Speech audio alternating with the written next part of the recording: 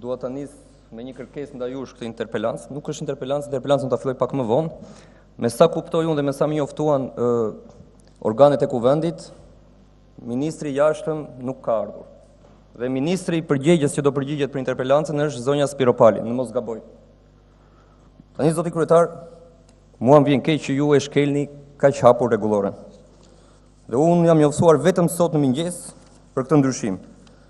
Tani për të gjithë që na dëgjojnë dhe për mediat radhë parë.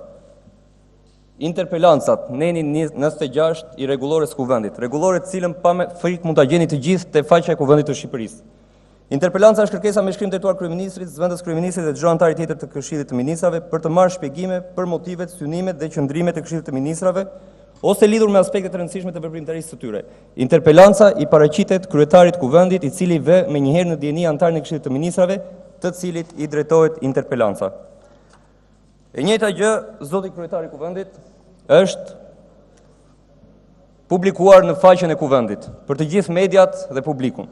Rendi i ditës e hënë data 4/11/2019, bazuar në urdhrin numër 34 datë 28/10/2019 kryetarit të Kuvendit zotit Gramoz Ruçi dhe më poshtë është interpelancë urgjente me ministrin për Europën dhe punët e jashtme. Pra zoti Ruçi, ju në shkelje të rregullores keni thirrur një ministër tjetër që mbase edhe nuk di të përgjigjet dhe mbase nuk ka faj që nuk di të përgjigjet. Mua më vjen keq sepse në 6 muaj që un kam qenë këtu, përshtypja po dhe jashtë është për një njerëz që të paktën te profesioni i tij pavarësisht politikës është shumë korrekt. Nuk jeni ju nga ata që tërheq Rama prej undës këtu. Këtë profil keni krijuar ndër vite të paktën. Kështu që do ishte në nderin tuaj që sot kishit detyruar ministrin e punëve të jashtme, atë që është kërkuar sipas rregullores të vinte këtu dhe të jepte përgjigje. Por për këtë s'kam çfarë të bëj unë, kjo ngelet në nderin dhe në përgjegjësinë tuaj. Kështu që unë po vazhdoj me interpelancën, të nderuar koleg. Para 2 javësh, emisioni italian Lejene transmetoi rastin e trisht të Alvin Berishës. Alvini, një çun 11 vjeç sot, por në moshën 6 vjeçare u rëmbye nga e jema.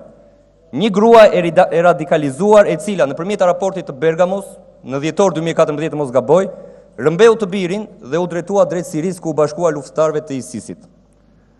Ijati, afrimi, nuk reshti 1 minutë së kërkuarit të birin. Mbas vitesh luftë për ta gjetur ku ishte dhe për ta sjellë në shtëpi, djalin i cili siç u informuam nga emisioni italian Lejene, sot është plagosur rënd në këmbë nga një bombë që ka shpërthyer në Siri, bombë e cila i ka marrë jetën të jemës, njerkut të tij që ishte një luftar i ISIS-it dhe 2 fëmijëve të njerkut. Sot Alvini ndodhet i vetëm dhe u lokalizua në kampin Al-Ahal, që është një kamp të burgosurish në Siri. Praktikisht në Sirinë e Veriut që sot është Kurdistani sirian. Në atë kamp sot jetojnë në kushte mizerabile rreth 75.000 gra dhe fëmijë. Alvini atje është i vetëm. Për ditë në atë kamp vriten 1 deri në 2 persona nga përplasjet e dhunshme mes grave që ndodhin në atë kamp, sepse fundja të gjitha janë ish luftëtarë të ISIS-it ose gratë të tyre. Afrimi e gjeti të birin. Sigurisht me një italian Lejene, jo me të shtetit shqiptar i cili nuk ka bërë ndonjë gjë në këtë punë. Fati i madh i bashkoi ata të dy mbas 5 vitesh kërkimesh. Por si çdo e mirë e madhe që vjen në këtë botë ka një kleçk, edhe në këtë rast kishte një kleçk të madhe. Sa e thjesht në dukje, aq e pamundur në realizim. Afrimi nuk e merrte dot të birin nga kampi. Duhej një diplomat i shtetit shqiptar për të tërhequr të birin. Ata që po dëgjojnë dhe që kanë parë videon do thonë e thjesht. Kështu menduan dhe gazetarët e Lejenës, e thjesht. Telefonuan ambasadorin më të afërt me pjesën e Kurdistanit të Sirisë, që ishte ambasadori shqiptar në Turqi, i cili sigurisht i mallëngjyer si çdo prind dhe mbas edhe juve këtu, u përgjigj që jo vetëm do ta tërhiqte djalin, ta bashkonte me familjen, por do ta tërhiqte personalisht djalin, sa më shpejt që e mundur. Afrimi u mallëngjye, por harroi që gjithmonë drejtuesit e shtetit shqiptar, nga ajo që thonë atë që bëjnë qëndron në mes një oqeani tërë, i cili praktikisht për herë është i pamundur të kalohet. Ambasadori shqiptar i nderuar në Turqi, jo vetëm që nuk erdhi për disa ditë të merrte Alvinin, por nuk i hapi më telefonin gazetarëve të Lejenës. Dhe një herë të vetme që ja hapi, i tha, ju lutem, mos më shqetësoni më. Sot Alvini është i vetëm atje. 15 ditë mbasi është gjetur nga jati, jo nga shteti shqiptar. Është i plagosur rënd, i pan të gjithë pamjet, është i vetëm në një kamp ku për ditë vriten njerëz, jeton në kushte mizerabil dhe shteti shqiptar nuk ka bërë asgjë.